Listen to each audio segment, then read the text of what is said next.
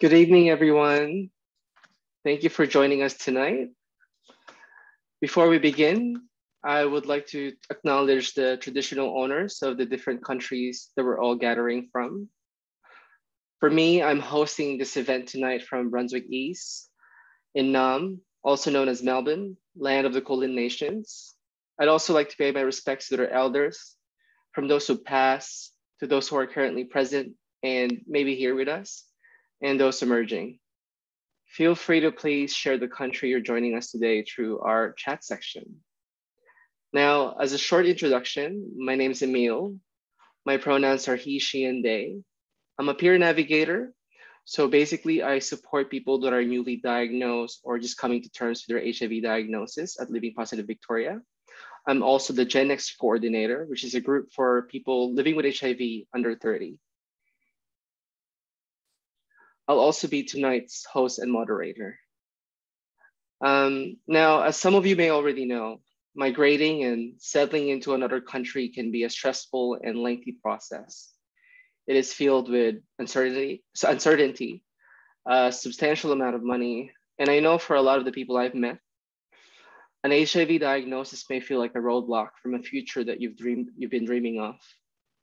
I hope with tonight's event and from hearing Tiko's story, that it instills you hope, insight, and an outlook that an HIV diagnosis is not on the way, but just along the way in your plans migrating, maybe permanently to a country like Australia. I do have to stress that people, that please don't take tonight's event as migration or legal advice, nor do any of the statements we make tonight as such. And now I want to introduce you to tonight's guests. Satrio Nindyo Istiko, also known as Tiko. They're an HIV positive Indonesian who came to Australia in 2016 as an international student. In 2017, they became a refugee. And after 4 years, this year actually, congratulations, Tiko, they obtained their Australian citizenship. At the moment, they are doing their doctoral research at the School of Public Health, University of Queensland, looking at the role of how migrant networks help each other for sexual health literacy, particularly among newly arrived Asian-born gay, bisexual, and men who have sex with men in Queensland. Prior to this, they also worked in the HIV sector for the past 5 years, and recently finished off at Queensland Positive People as the peer navigation team leader. Please give Tiko a warm welcome. Hi, Tiko. Thanks, Emil. That was Hi. wonderful introduction. Wonderful Of course. beginning. Of course, welcome. Thank you again. Thank you so much for joining us tonight. And thank you all of the attendees for joining us too. So I guess first and foremost, Tiko, please introduce yourself. Tell us a bit about yourself. I'm just trying to think about what else can I say besides the introductions. Well, I suppose it's really important for me to share a bit that I have a very huge passions about the migrant communities. All throughout whatever, regardless of the visa that you have, I've always find that it is fascinating and there is so much work to do in the field of migration. And because of my background, I went to medical school in Indonesia, and then I came here to Australia to do a master's degree in health management. And then now I'm doing my PhD in public health. That intersection between migration and health is pretty much something that I really hold dear to my heart. And I think there's still a lot of work to do. Absolutely, absolutely. And I guess in this work, I also would like to mention that I've spent so much time on this land that is owned by Turrbal and Jagra people, and that my work in a lot of ways have been getting a lot of support from our Aboriginal and Torres Strait Islander communities. I've come across people from the communities that have been quite generous in trying to support me and understanding how Australian system in general, not just the migration and the health system, can be difficult to navigate and complex. And I've learned so much through the Aboriginal and Torres Strait Islander people and their leadership. So I just want to kind of acknowledge that.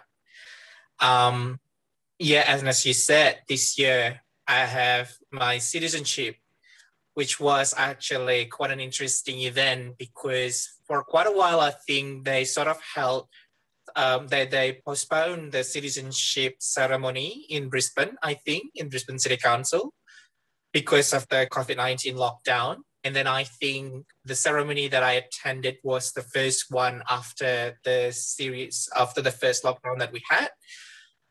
And it was huge. There were, I think, about 900 people attended. And it was such a moment for me to be there because of a lot of reasons. And I remember that a few days after I attended that citizenship, that this place is basically kind of like my second home. And I kind of feel that, you know, I'm not just an Indonesian, nor am I culturally just an Australian. And it's a mixture of both. And I'm really proud of that. And I hope that if that sort of resonates with anyone who's attending tonight's event, then yeah, that's great. It's great to be here. It's great to know that you are all here. Yeah, I totally agree with you. I think for a lot of us who have moved here or moving here or staying here right now, there's always this kind of like, are you X enough or are you X enough? And we don't really focus so much more on just being in that middle. And that's actually okay because there's a lot of people in the middle. Absolutely. Yeah, absolutely. Well, I guess like going back, because this is like the now, the present. Can you tell us a bit about your migration journey? Yeah, absolutely. So when I was in my medical school, I was already I was thinking about what else could I do besides being clinicians.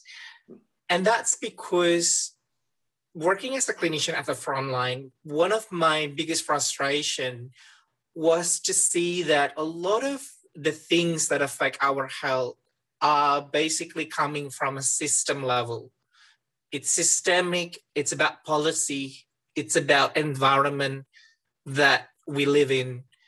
And as a clinician, I feel like, you know, I'm just keep on treating people for the same diseases, and I didn't feel like I was contributing much in terms of making a difference at the population level. There was a sense of frustrations for that. At the same time, I remember that I was already identifying as a gay man and quite comfortable with that. And I was quite open in Indonesia about my sexuality as well. And I remember being in your 20s and as a gay man in Indonesia, that was not easy because a lot of my friends and my family members were quite, well, yes, homophobic, yes, sure. That's quite a catchphrase, I suppose. But more than that, it's just basically about giving this sort of pressure to me to sort of conform to the societal pressure. And so I was just looking for an options to where else can I go? Where else can I learn?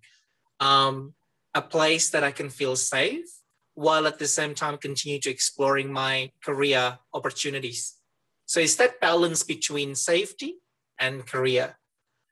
And then so I was just going through some of my options and I decided, okay, I'm going to apply for a master's degree here in Australia. I applied for a scholarship and I got it. And so I came to Australia through that scholarship, which was exciting.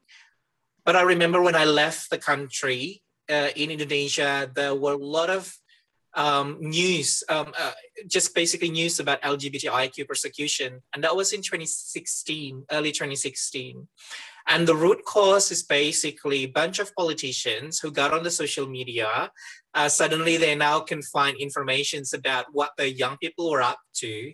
And some young people at the University of Indonesia basically developed this sort of study/research group focusing on sexuality and gender. And LGBTIQ was part of that focus of the group. And then they were suddenly thinking that this is sort of like a Western agenda and we should reject this and all that sort of thing. And that caused a lot of problem because a lot of the provinces in Indonesia then started to basically develop and implement quite punitive laws against LGBTIQ people. And they're quite arbitrary too, in terms of how they define people who are lesbian, gay, bisexual, transgender, and queer. And so I was just thinking about that. And then I remember in 2016, I was going through my options of, okay, what else can I do now that these happen in my home country? And I came across a friend of mine who suggested I should meet with a migration agent, and I got a migration advice through that migration agent. And basically from there, after several months of thinking and weighing my risks and I suppose not benefit, but like, just sort of understanding what are the risks of each of the options that I had at that time. And I decided that I needed to apply for refugee visa, and I did. And then in 2017, I got that refugee visa. So and 2017, when I got refugee visa, at the same time, I just finished my master degree. And so then that allowed me to live in Australia as a refugee for a couple of years until this year I became a citizen. Right. Because what were those options for you that you were thinking about? Like you were saying, like there's risks and all of this. Like what were those options that were? So I think that's a very good question, because it's about understanding that sometimes migration changes a lot. And there is this thing where a lot of migration agents will say every July you gotta check on what changes gonna happen, gonna be implemented for that year. And the reason for that is because generally the migration program in Australia are developed based on economic purposes. If you look at the migration history in Australia, initially post Second World War, it's all about nation building and then also for improving the economy of the country by basically trying to get some short-term labor that we can sort of deploy in some sort of essential industries. But then globalization in 1970s sort of changed the landscape. We hadn't had war for a very long time. At the very least, not the war that Australia were heavily involved in at that time.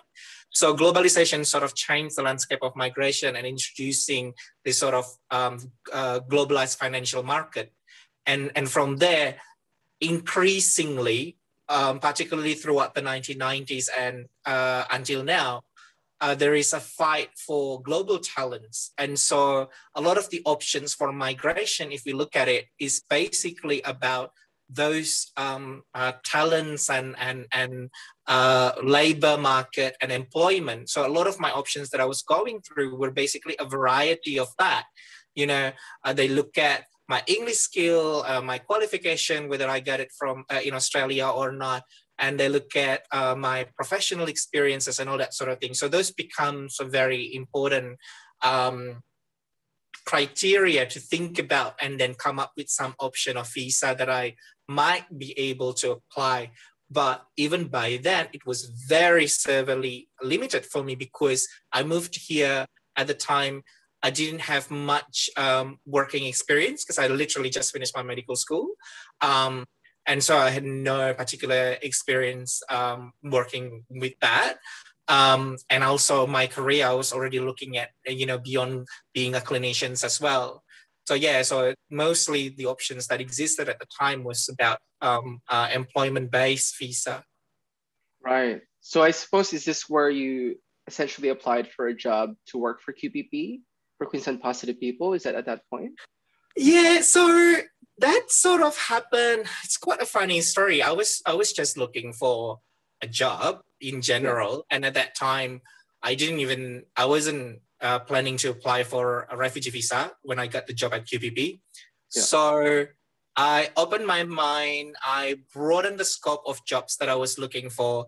And then I was already getting in touch with QPP because about 3 months after I arrived in Australia, I got diagnosed with HIV here. Yeah. And then 3 months after I got my diagnosis, came a job opportunity, employment ad from QPP, and I applied for that job. Right. And I already knew a person who worked at QPP at the time, and that person rang me and said, "Oh, so it's good to see you the other day, and it's great to see that you're sending your resume and your job application for this job. But the thing is, we apparently already got someone for that positions. Right. But we're thinking of you for another project." And the project that they were thinking about was about supporting migrants without Medicare and living with HIV in Australia and navigating the HIV system here. So I said, yeah, absolutely. So I get on that project, and yeah, the rest is just history. Yeah, amazing. I mean, like, with what have you learned? I guess, like, being in this project where you are supporting a lot of people without Medicare, migrating to this country. What did you learn being in that role? That's a good question. I suppose the first thing that I've learned is that how so much of the migration process is literally beyond our control, because even the availability of the type of visa, how each visa has criteria and all that sort of things is non-negotiable. We just have to look at what's available in front of us and then just try to apply, and we might get and we might not get it. And then so much about the migration process is about economy, as I was saying, and that means that they're really assessing our potential to contribute to the community, to the Australian economy, sorry. So that's about whether we have a job or not, whether we're paying tax or not, what assets that we have. So much is about those kind of assessment. And regardless of what a visa is they still have this notion that these aspects are quite important from migrants, or the most important from migrants. And that's really problematic because, it's reducing our migrant experience into our economic identity or potential economic contribution, and not really looking at the other types of contributions that occur as well. And that's basically about really valuing, in the same way that we value economic contribution, about the social cohesion and because I was already working for QPP supporting not only migrants, even though that's the project that I started with, but then I supported other Australians living with HIV as well. And what about that? And it becomes a lot more transactional too, which I kind of really finding it problematic, Right. but yeah, it is the way it is. And so that's the kind of a few hard lesson that I learned immediately. And then I think, on a more positive side, migration have taught me a lot about where I fit in the world. And this is more internal reflections about who am I and what kind of person that I want to be. What do I want to do with my life?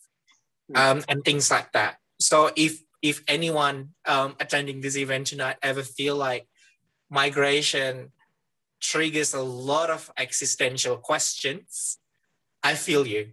It really is, and there's no easy way to navigate these except to connect with others who are already going through the same process. Well, I guess, like, to follow through with what you just said there, where and who did you get your support from?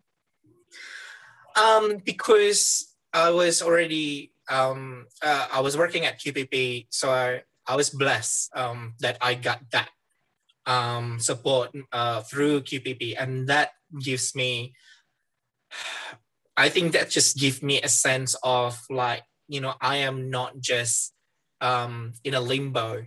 Sure, there's a lot of uncertainties in my life, but every day I'm feeling this uncertainty with a sense of purpose. And that was really helpful. And through this shared purpose, we all just want to support people living with HIV. I made connection. I've continued to make, wonderful, amazing connections, professional, personal, social, all of those.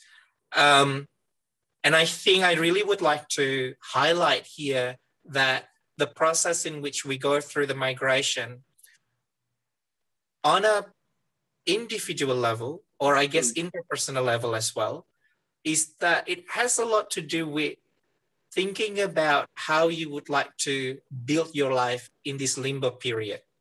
So much about the way we think about our future must be, it's hard. We have to put on hold so many plans that we have in our life, and I understand that that's not easy, but it also allows us to think about who do we want to surround ourselves with, and what do we want to do with our everyday life, so that we can have a sense of purpose at the very least, and I think that's great. I think that's great in that sense. I'm not saying that it's great to the point that it's sort of substitute the pain that we have going through the migration process. Definitely not. But it gives me, I think, a certain a determination that no matter what happens in the end, no matter what the outcome is, I have filled my everyday life with a purpose. And I've lived my life with the people that I really want to be with, the people that I admire, the people that I really care about. Yeah, so it sounded like, even though you had your plans about living here, like potentially, hopefully, you still had other strategies put in place to basically make yourself feel like you're not putting everything in one basket. Because it'd be difficult if you suddenly commit to all of these things, just focusing on getting this citizen, visa. Yeah. And that's the thing about the English term is precarity, about living in a precarious conditions. And many of us live in a precarious conditions, you see, as migrants, and then, a lot of other people also live in a very precarious conditions. And the thing about precarity is that, and what makes it so freaking difficult and so dehumanizing from precarity is that often we have to do so much, but for so little gain. That's the difficult part. And it's so important for us, though, to think as well that this diversification strategy, so you diversify your skill, diversify the people that the people in your life, this diversification sort of strategies can also quite helpful in other parts. Sometimes we get job through the network that we have. Sometimes, for those who want partnership, you to be in a romantic partnership or whatever, they do find that as well through this kind of way. You open up your life, you do things that you may not necessarily do if you're not in a migration process, but you put yourself out there, and then kind of magic happens, if that makes sense. And I think and I get it. Yeah, sometimes the gain that we get through the really hard work that we have to do every day as migrants, sometimes it's just not worth it. But other times magic happens, and then I don't know. I get to know you, for an example, Emil, and how long have you known each other? It's amazing. I wouldn't be able to get to know people like you, for an example, and I still feel very grateful of that. Yeah, because I guess I'm like kind of going through your migration journey, even when you were trying to get support, say for example, for advice, because I know some people be like, I need to get a lawyer, not a migration agent. Is there so much of a difference between the two, or? They're all intersecting. So I suppose migration requires you to develop a lot of skills in terms of organization skill. How do you manage your time? How do you manage your money? That takes a lot of resources. How do you manage your relationships? It takes a lot of those kind of management skill, and it's a hard one, but it shows resilience. Though resilience can be a problematic word as well, I acknowledge that, but it does. You develop skills that you never know of. You develop certain muscles, but I don't mean muscles in a literal sense, but you develop certain muscle brains or social muscles that you never know you had before as a migrant. And you learn that through this resilience, through this grit and determination. Right. That's great. And I guess, it's like one of those things that you really learn how to swim when you're surrounded by water constantly, right? Yeah. So Yeah. uh, Yeah. this is exactly that. So in terms of, I guess, like finding the migration agent, was that referred to you, or did you just find them? Like, Yeah. So it's really good. Really recommend that if you live with HIV, which everyone in this event is, to ask for your peer-based organizations about which migration agent to connect with. In particular, in Australia, because of the system, um, it's worth to try to find migration agents that you feel comfortable with, that you can trust. Yes, but also have some experience in the health waiver department at the very least. So health waiver, for those who are not familiar, is obviously about certain types of permanent residency visa. They have these options where they can waive the fact that we're gonna cost Australian health system a certain amount of money if we can provide a certain evidence on our economic contribution. So that's coming back again about, the asset, the our tax and what kind of work that we have and all that sort of things, awful things, and then a few other evidence about our the fact that we have socially integrated to Australia, and all that sort of thing. And so to get a migration agent who are familiar or experienced with this health waiver process is really important. If you then can get someone who also have supported people living with HIV before, that's even better. That's icing on the cake, you see. But for me, I think the first one is about health waiver first, because if you already have your peer organizations, then your peer organization and your migration agent can sort of try to work together to maybe find some develop some argument and evidence to support your visa application process. But yeah, that's, I think, is what important for me when I was going through my protection visa application process to become a refugee. I approached HIV/AIDS Legal Center in Sydney, and then I approached RAILS, so Refugee and Asylum Seeker Legal Service, based in Brisbane, and then I decided to go with the one in Brisbane because I live here. I just right, feel much more comfortable to be able to go to their office if there is any issue, or if I need a meeting or something like that, instead of doing it just via phone or Zoom. This is pre-pandemic, of course. of So that's course. what I decided. And with, I guess, like now you got your Mm, citizenship. You've gone through this mm, journey of waiting for mm, 4 years through it. mm. What has been the most challenging part of it for you? Um, I think for me personally, the most challenging is that my relationship with my family back home is complicated because of the visa that I have to go through.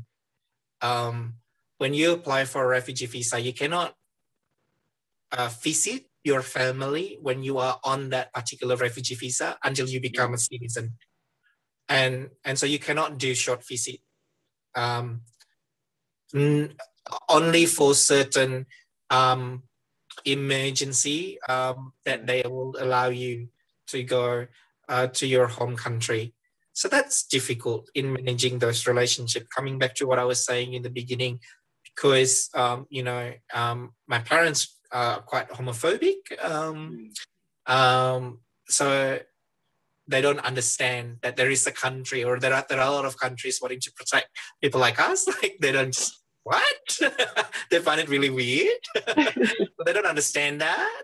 And then yeah, when I said like, I can't go back home because I'm not allowed by the country, and they're like, who dare to say that? Who come up with that rules? And I was like, the international agreement, like a lot of yeah, countries out there. So they just don't get it. So that's hard for me to manage that with my family. And I was always scared about what if something happens to them and then I cannot be there for them. That's hard, mm, you know. Because I think because I'm not a person who really seek my parents' acceptance of my sexuality or something like that. I've learned in my mid-20s to kind of let that go. You know, if they just want to be that, then that's their issue. I do still think like I like trying to take care of them along with my brother. So that's the thing that I'm concerned about, is that if something were to happen to my family and then I couldn't be there for them. So yeah, that's the hardest part. And then the hardest part was when I work at QPP and I supported other migrants living with HIV to try to navigate the HIV system. That's really difficult, because I know that as much as I'm also a person who share a lot of similar experience with you all, that pain in going through migration process is still a very internalized individual pain in that sense. Like, it's hard to feel like you can connect with other people. You often feel like you're isolated and no one gets what you're going through. No one understands that. So that's rough to see another person going through that very difficult period. Yeah, I'm so sorry to hear that. It's just like, it's hard because you're balancing your own safety, but also like this necessity for you to connect with your own family. It's really incredibly hard to wrestle. And I guess it just sort of highlights the everyone's migration journey is so unique to themselves. Absolutely. You know? Absolutely. And I respect that. So I guess like if you were to be able to give yourself advice, you know, your past self an advice, what would it be? I don't know. I don't know if it's much of an advice, or I think, well, maybe there is an advice, as in like, love yourself. You see, there's so much about living in a precarious conditions and living in a system that oppresses you, that makes you think that you're not worth loving, or like that it's your fault, that it's your deficit that causes all of these issues. But it's not. It's really is not. And I think I'm very lucky to be able to learn to trust the people that care about me, and I really care about them so much, because that's allowed me to survive as well, and thrive. Not only just survive, but thrive as well. So I think, yeah, it's about that. Yeah. It's so beautiful. Thank you so much. And if there's any kind of message of hope that you would like to pass on or share to our attendees, or for anyone who's a person living with HIV who is in the process or wants to migrate to Australia? Information is power. Network is power. And you would need all of those things to feel empowered during your journey in migrating to Australia. Okay? It's really, again, migration, as difficult as it is, it is a moment where you can actually question who do you want to be, and what are the kind of people that you want to surround yourself with. And by asking all those questions, you're actually starting a journey of self-empowerment, because not everyone get to ask those questions. You see, they come across the questions very late in life. But migration introduces us all to all of those existential questions. So sit with that pain and that discomfort, and really try to use the information, gain more information if you need it, diversify your network, get to know the people that you usually probably wouldn't even approach to do all of those sort of things. Absolutely. Yeah, because I recall even I've known people who just were so determined to stay here. And, you know, because I remember for some of the requirements, you have to volunteer, for example, for somewhere. And as we were mentioning before while we were chatting, that so many people tend to do that after finding out about it, not beforehand. It's just like, try to, I guess. Absolutely. And I get that though, because, you know, we live in our world, and then suddenly, oh, so I can't migrate to Australia. And then you're being presented with all of these sort of options to be able to improve your possibility in migrating to Australia. And suddenly, like, I'm none of these things. but okay, I'll go through it. So it can cause like what discomfort, and I get that. But again, it's about this. It's about taking a risk to then reconfigure who you are and what you would like to do in this world. It's about those kind of opportunities that is very rare in life. Yeah, I think that's really great. I think that's such a positive way of looking at the migration journey, despite all of these challenges that do happen to you. Because yeah, it's extremely existential. Not Mm. only are you thinking about your future, but who you are, your identity, and the people that you're surrounded by. And I guess here, like, if you have the privilege or the capacity to reach out, because even for me, what I've learned about it is that when you ask for help, it will come. Mm. I think Hey, yeah, absolutely agree. Hey, yeah, I think that's an important point. Yeah, absolutely. Thank you for bringing that up. Yeah, I agree. yeah, totally. I think it's just that because I think so much of us, and I suppose maybe I don't want to get too philosophical around it. It's like maybe it's a neoliberal kind of way of thinking, but there's so much power of just actually saying, okay, this is actually what I need, and this is like where organizations like Peace and Positive People, Living Positive Mm-hmm. Victoria, Positive Life New South Wales, NAPWA, Mm-hmm. like HIV organizations, you can just tap onto them because that's what they're there for. You tap onto them and you tell them, I'm like, okay, this is what I need.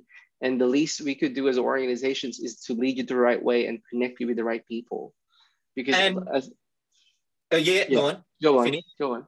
Oh, no, I was just kind of adding in about like that reaching out is actually creating a collective care rather than individual care. And I think collective care is so important, coming back to, again, my point about diversifying the network of people in your life, because that's one of the, it's much better to be able to sit here, even though like this is like online, and I'm Mm. saying that, you know what, my migrating journey has a lot of shit story, but hey, who are these people that I get to see and I get to meet, and what a wonderful opportunity. And it's genuinely, I feel wonderful. Genuinely, that's just, I feel blessed in that part of life. And this move towards focusing more on collective case, I think is really important. And who knows, after you feel like you're finished with your migration journey, you want to pass it on. You want to be much more involved in the I hope we didn't freeze. We'll just hold on while Tiko connects again.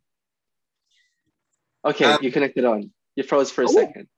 oh, sorry. No, I was That's just okay. saying that I think the move to collective care, once someone finishes their migration journey, you might find yourself, you're wanting to advocate, and then, or you wanting to get more involved with social issues because you have found yourself in a situations where you kind of understand that there are issues in our society that is caused by the system. So you want to be able to be part of that advocacy. It's great. That's great. That's great. Honestly, like it's really great advice. And also, sorry, I was the one gaslighting you. I was actually the one that froze, according to How dare everyone. you get lighting me, girl? Now, some questions from attendees. Please, if anyone here has any questions for Tico, please shoot them through the chat. The first one is from Simeon. Tico, with all those uncertainties of the permanent residency application process, or how do you take care of yourself and make sure you continue to be positive and never lose hope? Okay, I'm gonna be vulnerable here because that's such a great question, Simeon. And also, hi, Simeon, long time no see. Um, First of all, there is no one single self-care that is correct. So we need to get out of the mindset that there is only one single self-care that is correct. It's not all about mindfulness. But if mindfulness works for you, go do it. But it might change, and it might be about doing, again, more collective care rather than self-care. It's about maybe doing wild self-care where you engage with certain risks, sexually or otherwise. Whatever Okay. way that you take care of yourself, there is no right or wrong way. And I think it's important for us to just care rather than thinking about whether your care strategy is morally correct or not, and things like that. You're in a positions where it's difficult. We are all in a situations where it's already difficult. We're living in a precarious conditions. I think we need much more strength-based and acknowledge our vulnerability and our strength, and less judgment about whatever care strategies that you have. That's great. The next question is from Win. Although, Win, I think you're asking for a migration advice here, which we're not able to give you, unfortunately, but I'll pass it on to Tiko anyway. Win is also Indonesian. They're holding a graduate visa at the moment that allows them to stay in Sydney for 2 years. But their future plan is to become a permanent resident here. If they went to regional area, for example, and got the job there as an accountant, is it possible for them to get a permanent residency, and living with HIV? Have you met people who've gone through this journey? First of all, Win, thank you for the question and for sharing as well. I just want to acknowledge that the temporary migration program in Australia has changed in the history of Australian immigration. And one of the particular changes that we have seen in particular after the Second World War is that it's much more common, it's becoming much more and more common for people to stay in temporary migration program for a very lengthy period of time. There is a couple of studies focusing on seasonal farm workers who work in regional areas and also other types of temporary migrants. And they found that a lot of the temporary migrants have lived in Australia for about 7 to 10 years being on temporary migration. So what I want to say is it's that there is no easy way of whether, if you do this, can you get a permanent residency? What I can say though is that because they're assessing based on your potential economic contributions, making sure that as you live here, you save money. So you do have, you're always saving money in the banks and that accumulates. One is that to make sure that you have some sort of career plan or something like that. You don't know what opportunity is presenting right in front of you or the opportunity that you already have now. And it's worth to develop some plan and see if that can be worked out into a career where you get some sort of visa. A third thing is that always polish your English skills, having a very recent IELTS test, because IELTS test is basically valid every 2 years, and really putting your time to improve that. It can also be very beneficial. And I know, and this is very rare, that some people do then get Australian-based qualifications, and that also helps to put on some arguments. So all of these strategies in general is not leading to a particular permanent residency visa, but no matter what the permanent residency visa that you're going to have, even if you're going to end up with a partner visa, you'll see that all of these things can help to build your argument in your visa application. I hope that makes sense. Yeah, that's really great advice. And I guess like you said here, I've always thought of myself that temporary visa is just like caught into 2 years. But as you mentioned, a lot of people actually just keep on extending this and at the same time building themselves up, building up the social capital, building up their networks, some of them finding partners. So it's just kind of like, yeah, that's really, really fascinating. Social capital, cultural capital, and I mean that, but cultural capital is education, and financial or economic capital. Yeah, right. Amazing. One of the attendees asked, can you talk more about the process for the health waiver, what to expect and tips on what to provide? Look, I think it is best to see what's the latest best advice is from the migration agent, obviously. But generally, if I can speak, is that build a really good relationship with your HIV doctor. So inform them that you are planning to apply for permanent residency. Even ask them, have they previously supported any migrants living with HIV in the visa application process? You want to be comfortable. And if they don't know, it doesn't mean that you have to change your HIV doctor. It just means that you can ask whether they would be willing to work more closely with your migration agent, for an example. So generally, it's about that. Once you get the migration agent, and I've explained the process a little bit to understand migration agent to choose and how to choose them. And if you can connect the two, migration agent and your HIV doctor, that's great. Okay, that's really great advice. Thank you so much. Mm. Um, Justin Chow asks, I'd like to ask you both on your opinion on assimilation. This is a concept where people have very different feelings about. Some think it helps us have a better life in Australia. Some consider it to be a form of racism. What do you think? Mm. So I, Justin, existential, but from a Yes. social lens, I love it. Um, I look, Justin, there's a lot of concept about migration. In some ways, we can accept them. In other ways, they're also problematic. There is no I've learned about migrations more and more, and it's basically every single concept, every single way of categorizing, every single approach. It's sort of like a double-edged sword. You know, they have their benefits, but also their drawbacks. The drawbacks of the assimilation is exactly what you said. And I think this is about knowing how, in a practical sense, it's about understanding how the system works. And the system now, I think, is no longer using assimilation, but I think it's using integration as a concept. There are a lot of differences, but the differences can be argued. You know, no one really agreed that the differences between assimilation and integration is one or two things. So it's debatable in that sense. But what integration is allowing us to think about is that it definitely signals a lot more neoliberal capitalist kind of view, where again, coming back to those kind of financial capital and all that sort of thing.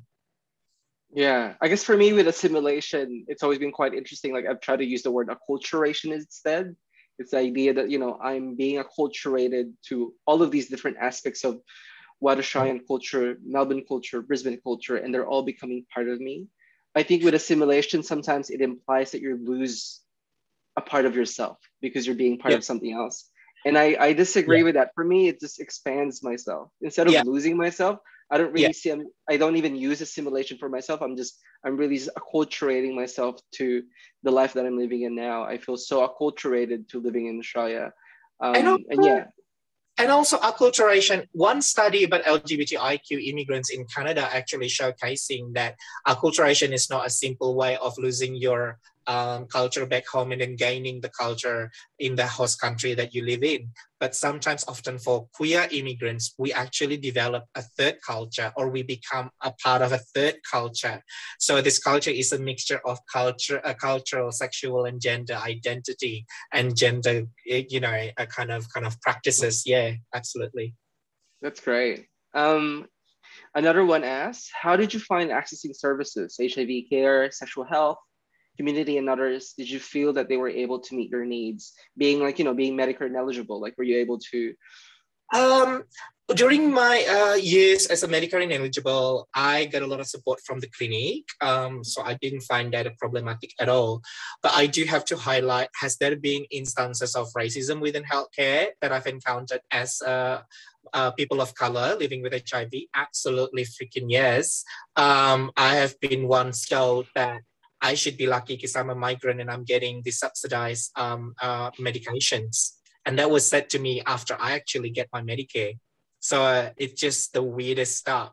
And so yes, I have encountered that. And I think the problem with the biomedicalization strategy, this focus that we're clinicians, we help people clinically. This is what we do. Often mask that issue of racism within healthcare and the issue of why certain engagement doesn't last, or certain engagement can be very problematic in the healthcare system. Right. Yeah, very, very good point, especially with just the microaggressions and, Mm, especially for for me, I came from a culture in Filipino culture, we don't really believe in mental health. It's a white concept. So mm, accessing mental health support had a lot of barriers, and obviously my own internalized stigma around that. But also I'm really glad that we have these services because I've been able to work through so much shit and yeah. so much better for it. Especially like, we have services that are free, that offers counseling, that offers a lot of mental health support, free Mm, psychiatry. They are available for you. Please, mm. if you need to know where these places are, get in touch with us, get in touch with your peer organization because they would have contacts. Um, we have another person who's asking about the bridging C visa. Ooh, that's a hard one because out of the 5 level from bridging A to E, I'm only familiar with the A and E. I'm not quite Right. sure at the level of C what you can and cannot access. Yeah, it's I'm just gonna say with all of the bridging visa, it's a very hard period to be in, and I want to acknowledge that it's not even clear and less understood about the challenges that people have in that period of time.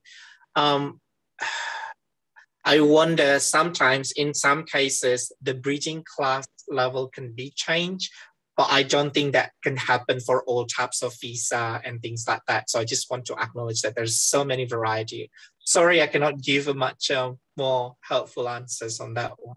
It's okay. Another person said, especially with your points earlier on, like, do community, social, and cultural capital assist with the health waiver? And when did you use those as leverage? Because I applied as a refugee, it's a bit different. Refugee, it's all about that kind of refugee convention. So the Migration Act that was agreed, I think, post Second World War. And it's basically just about establishing if people have experienced persecution based on those, based on 5 things. One of them is belonging to or membership to a particular social group that is ostracized and persecuted by the system, and there is no legal protection. But health, in a way, it's not being considered because what they really focus on is more about persecution. But what I can share with is the experiences of a lot of the other migrants that I've supported, that I've known through my work and also my personal life. How it is being actually utilized is actually at different level point. Because remember that your life is not all about migrations. You still have to, have a job and employment and things like that. So social capital, your cultural capital, your financial capital can help you in securing those. Not a guarantee, again, and not all industries have the same opportunity, and not all ways of capital are similarly valued by the system.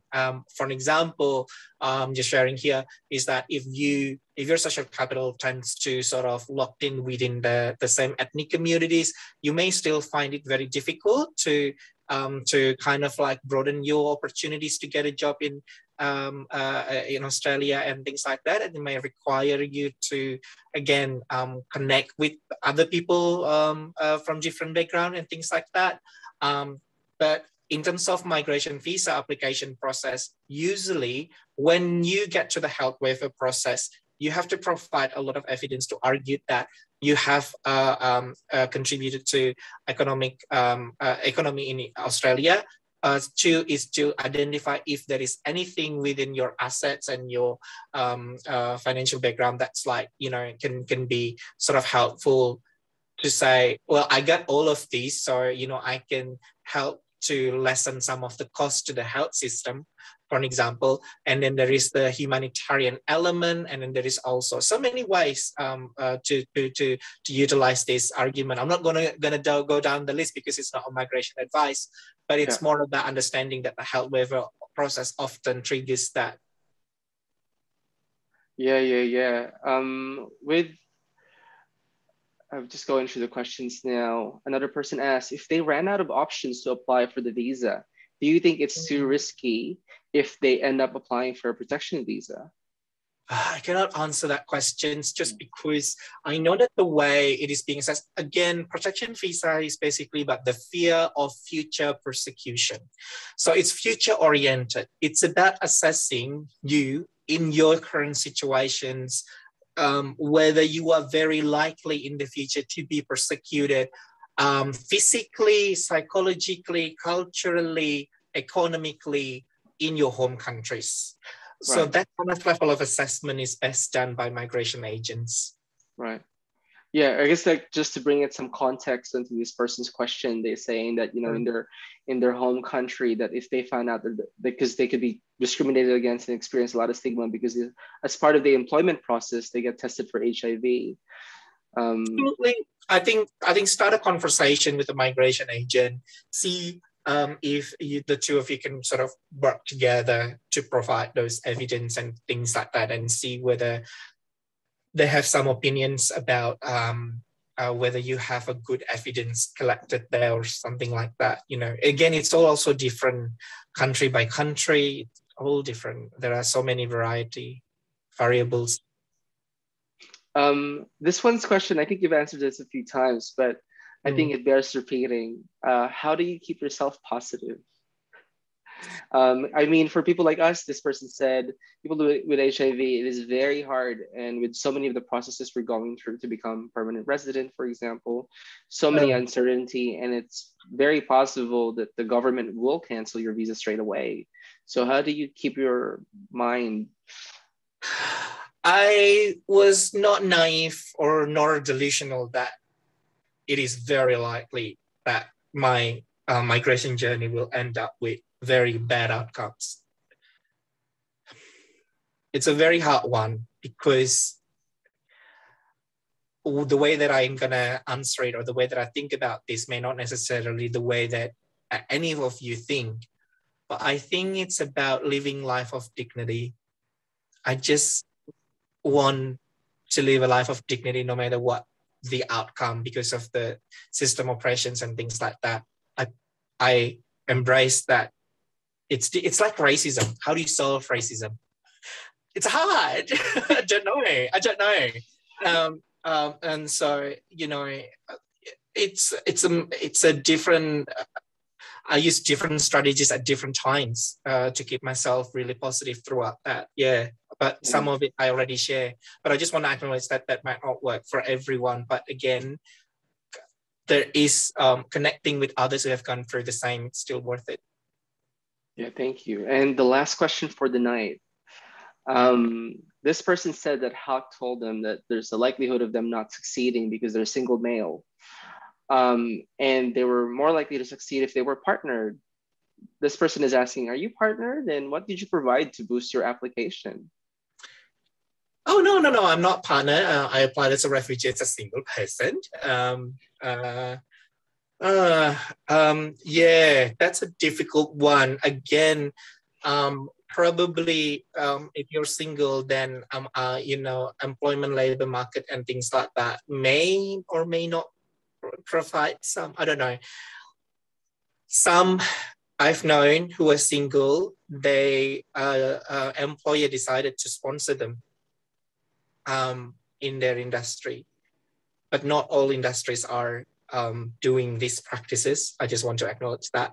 And even for those who do, not every employer has experience of sponsoring migrants. So there is still a lot of those kind of like challenges. So it may be from there. I don't know. Yeah, hard. I'm sorry. That's okay. Look, these are very hard questions. And like you said, because migration is so complex and it changes every year as well.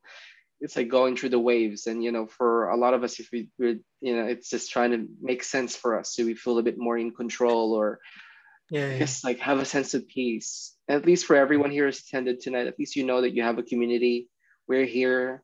You can get in touch with us whenever you want to. I mean, especially with me, you just get in touch with me. Thank you, Tiko, for sharing your story and your journey with us and your insight and your knowledge. I'm so grateful. Thank you so much. Is there anything that you would like to, any final message that you would like to pass on to our attendees or anything that you want to promote? First of all, thank you for attending. I was actually just wanting to mention, I was supposed to share a screen, but because we had some problems, so I have to do all of this on my phone. But I just want to say, at the moment, I am recruiting participants for my study, focusing on Asian, gay, bisexual, and men who have sex with men who were born in Southeast Asia or Northeast Asia and have only been in Australia for about 4 years or less and living in Queensland. So if you tick all of these boxes, I'm very keen to get in touch with you. So basically, I'm just going to share my contact in the email. And what we really want to know from you, what I really want to know from you is how the relationships in your migration journey, throughout your migration journey, has informed the way you understand about sexual health and the way that you practice sexual health. Great, thank you. So after this event, I'll be sending everyone an email One of them is actually a list of all of the migration agents and lawyers people have recommended that they've gone to and have been successful with. I'm gonna send that email to everyone so you have a contact list and you could shop through and pick, you know, which one you would like. In addition to that, there'll also be a feedback form. So please, if you have any idea of any event you want to see, any ways on how we can improve what we're doing tonight for you, please let me know. I'm here to make that happen. Thank you again, everyone. Before I wrap up, I'm just going to share some info about HUC, and then that's about it. Hope you all have a great night. Thank you again. Bye.